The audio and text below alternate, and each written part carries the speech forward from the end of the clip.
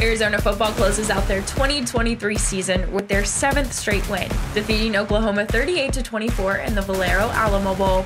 So for one final time this season, here are the notes and numbers you should know from the Wildcats Bowl Game Championship.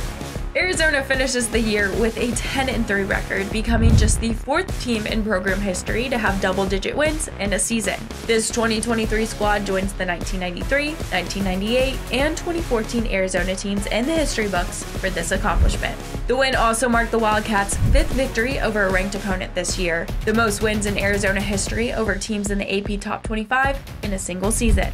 Now let's get into the action that took place in the Alamo Dome Thursday night. The Wildcats forced 6 turnovers against the Sooners, marking both a season high and an Arizona bowl game record.